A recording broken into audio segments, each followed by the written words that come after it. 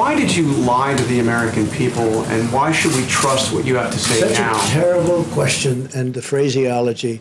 I didn't lie. What I said is we have to be calm. We can't be panicked. I knew that the tapes were, these were a series of phone calls that we had, mostly phone calls. And Bob Woodward is somebody that I respect just from hearing the name for many, many years, not knowing too much about his work, not caring about his work. But I thought it would be interesting to talk to him for a period of, calls. So we did that. I don't know if it's good or bad. I don't even know if the book is good or bad. But certainly if he thought that was a bad statement, he would have reported it because he thinks that, you don't want to have anybody that is going to suffer medically because of some fact. And he didn't report it because he didn't think it was bad. Nobody thought it was bad. Wait a minute.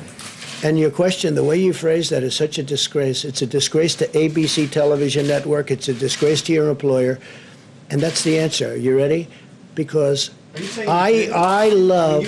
Of course I didn't. Of course I didn't. No. Deadlier than the flu, and then you went out and told the American public that this was just like the flu. Let me tell you something. We've had flu years. And you told everybody else something else. No, and 5 times, right? 5 times. Do you ever hear the expression 5 times? We've had flu years where we lost 100,000 people. The flu is a very serious problem for this country also, and we've been losing them.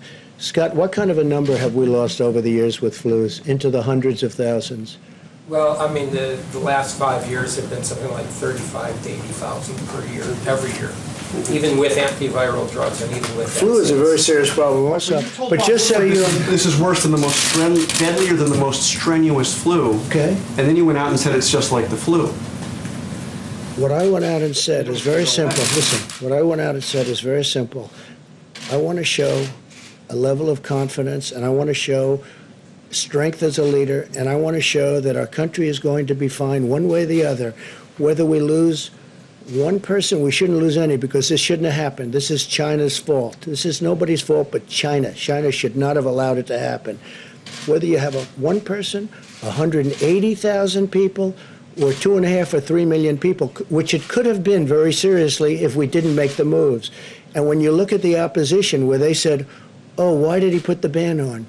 Dr. Fauci said we saved hundreds of thousands of lives by putting the ban on China and then ultimately putting the ban on Europe. There was no lie here. What we're doing is we're leading, and we're leading in a proper way. And if, frankly, somebody else was leading it, they wouldn't have closed it. If you look at Nancy Pelosi, you look at Cuomo, you look at de Blasio, you look at Biden, months later they said there's no problem. They're talking about me.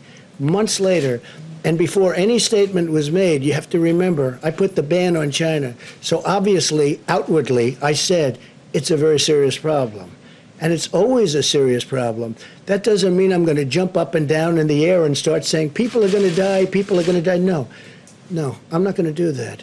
We're going to get through this. And we're right now, I hope, really think we're rounding the final turn. And a lot of good things are happening with vaccines and with therapeutics. But there's no lying. And the way you asked that question is very disgraceful.